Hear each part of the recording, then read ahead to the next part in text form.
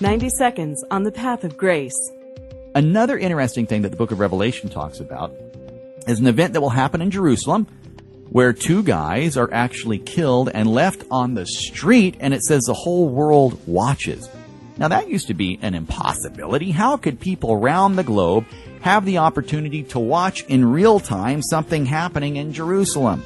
There's no way. Hold on, wait a minute. Anyone that's been born in the last 20 years can't remember life without being able to watch something real time around the globe. I remember when the war in Iraq started, we were watching war in real time, and some of the footage was being sent over people's cell phones. It was amazing. So again, what does all this mean for us practically?